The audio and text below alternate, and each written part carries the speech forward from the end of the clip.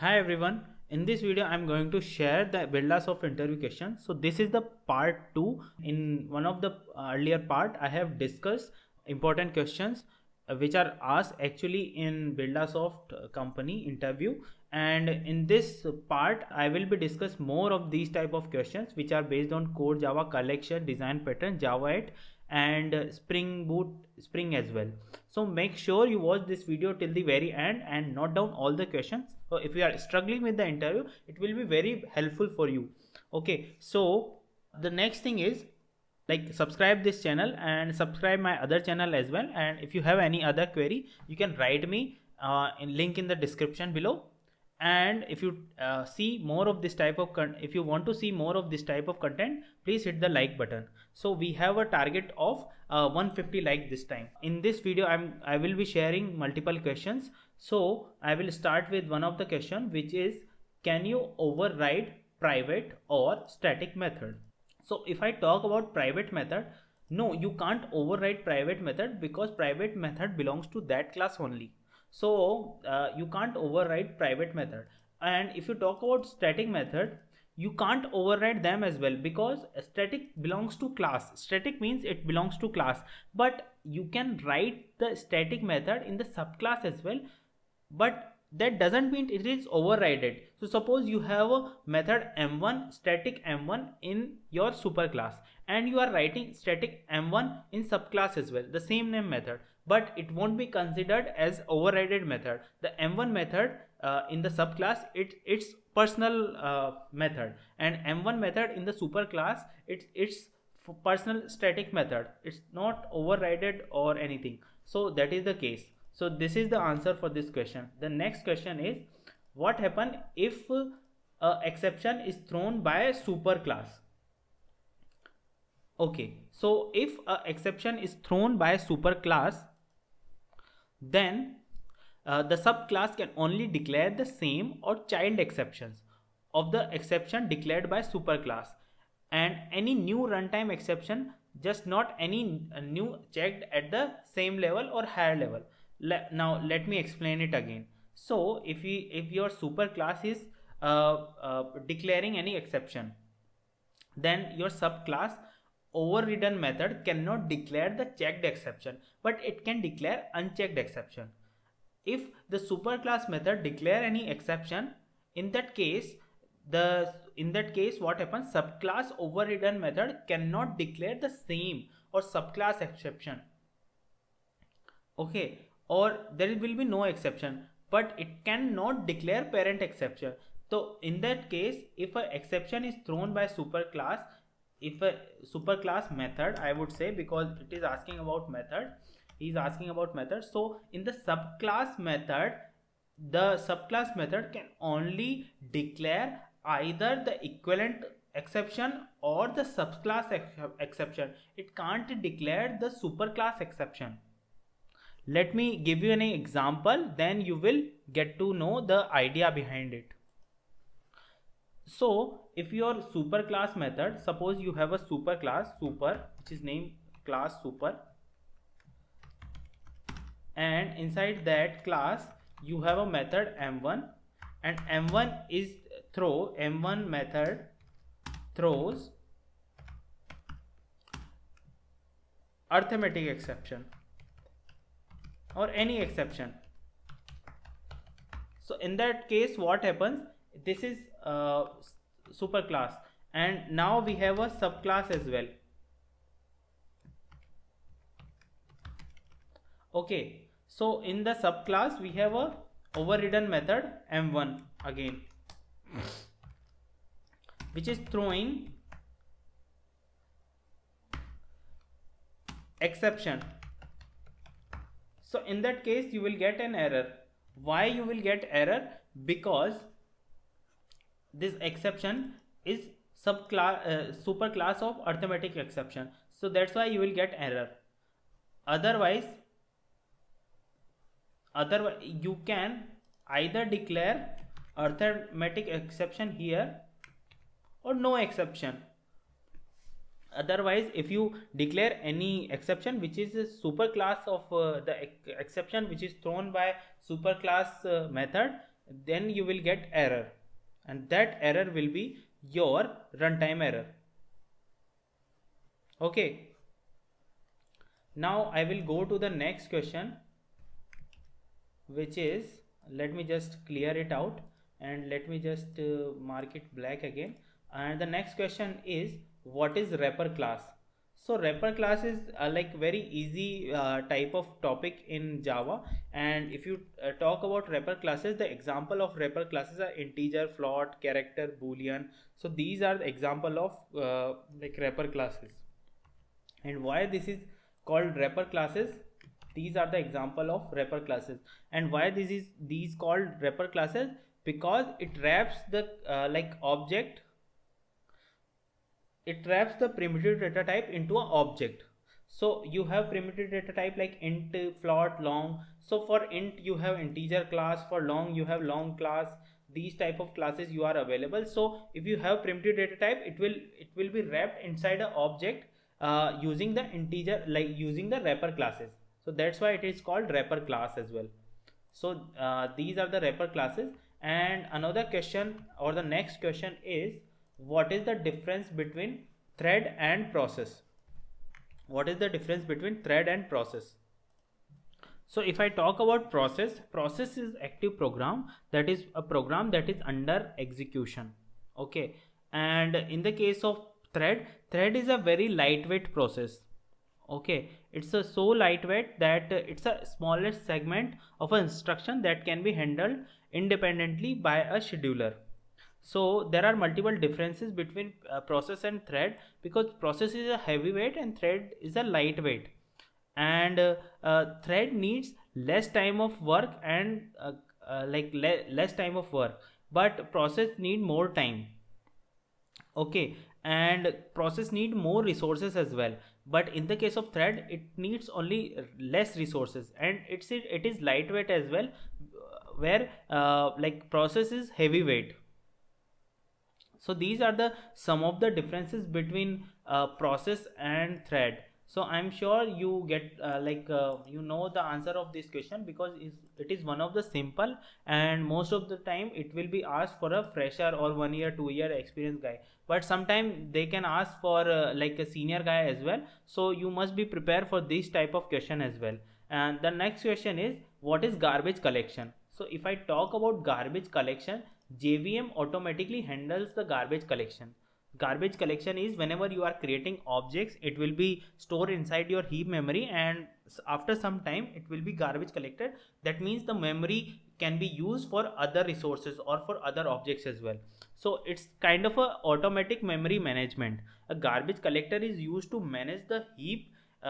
Heap is area basically which is like a dynamic memory area, which allocates the memory dynamically, and this is used to like the garbage collector is used to manage that area.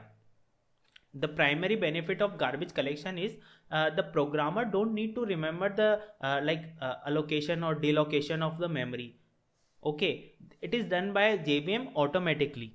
So garbage collector, how it works, it scans the memory address space and identify that which are the memory area which are not longer reachable, no longer in use. So whatever memory area is no longer in use, it will like garbage collect them, or it will free them. So that's the entire process behind that, because like heap area, there are memory spaces like Eden space, one first gen, second gen, last gen space, meta space and all. And whenever this minor garbage collection happen or major garbage collection happen, it will empty the area or it will free the particular area. So after like multiple cycles of garbage collection, in the major garbage collection, all the memory area will be freed. So that's the entire process of that.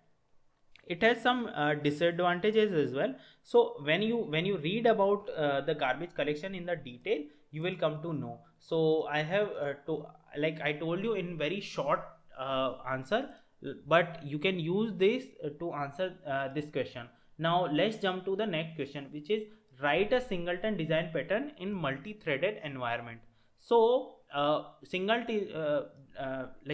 design pattern. So the interviewer must be asking about the singleton classes.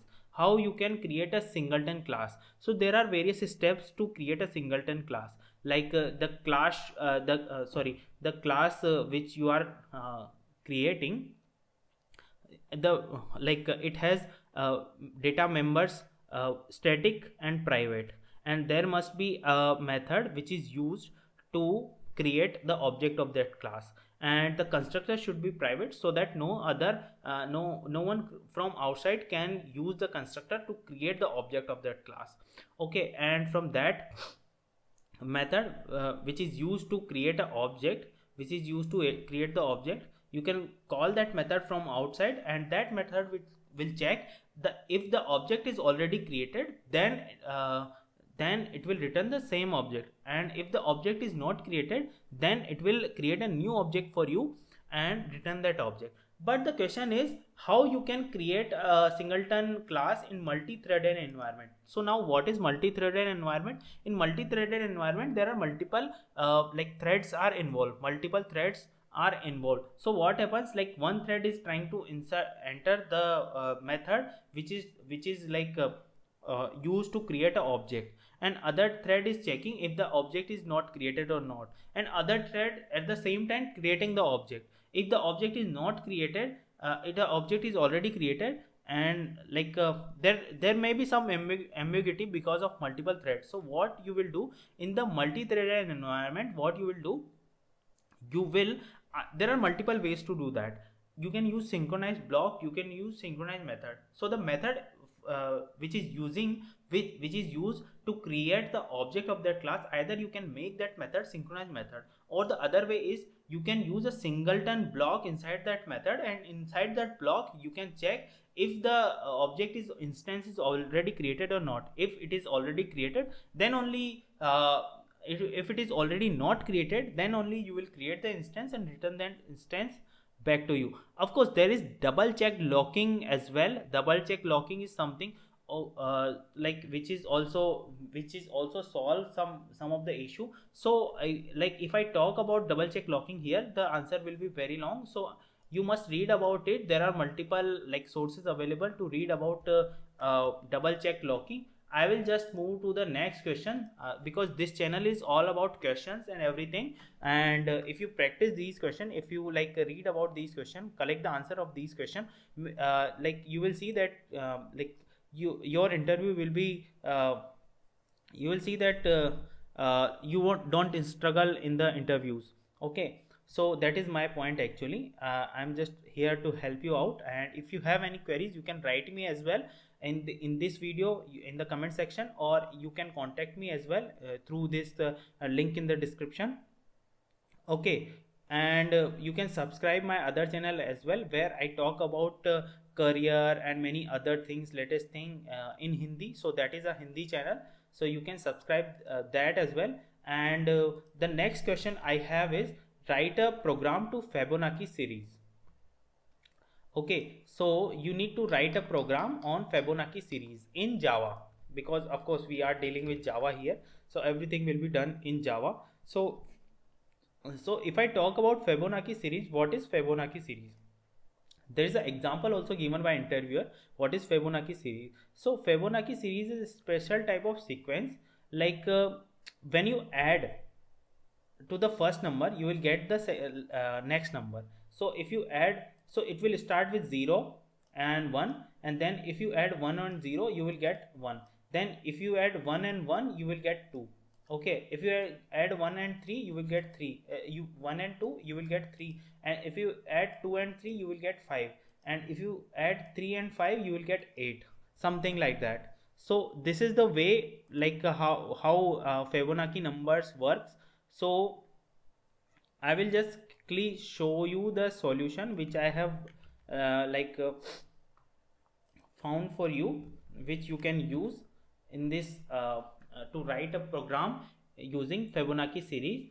It's a simple solution. It's a simple solution which is using recursion. Actually, by using recursion you can find the how you can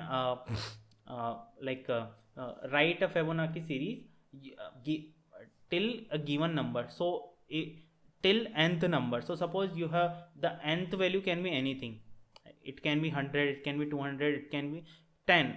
So according to that number you have to write the Fibonacci series. So make sure you understand this solution as well. I'm removing here because we have to jump to the next question and we have a very limited time. So you need to write write factorial of 5 using recursion. So again, like Fibonacci series, in Fibonacci series we have also used recursion. So what is recursion? Recursion is basically calling the same method from that method itself. So that is recursion. And if you talk about factorial number is something, what is factorial number? Factorial number is, if like I have to find the factorial of 5, the factorial of 5 is 5 multiplied by 4 multiplied by 3 multiplied by 2 multiplied by 1. So that is factorial, the entire value. So to like find the factorial, I will just quickly show you the solution for this. Because of the less number of time, I will just quickly show you the solution for this problem. And the solution is, you are creating a method multiply numbers and you are passing the num, which is 6. So if you are like want to find the solution for 5, you will pass 5 here, and inside that you will check that if the number is greater than 1 or equal to 1, then you will do num multiply by, again you will call the same method, minusing the 1 from that. So now you have 5 here and you will get like 4 here and passing that again. So you will get 4, then you will get 3, you will get 2. So you will get 5 multiplied by 3 multiplied by 2 multiplied by 1, something like that, and that will be your return type from this and answer for this. Okay, so this is the simple solution for factorial 5. And now the next question will be this: how to find a possible substring of a given string. So I will share a link in the description for this question where you can which you can refer to answer this question, because this video is all about sharing the interview question like which is asked in the real interviews, for to help, just to help you out. And thank you so much for watching this video till the very end. If you need any help or struggling with the interviews, write down all these questions and practice them, and I'm sure you will clear your round and you will see the difference so soon. So thank you so much. Bye bye.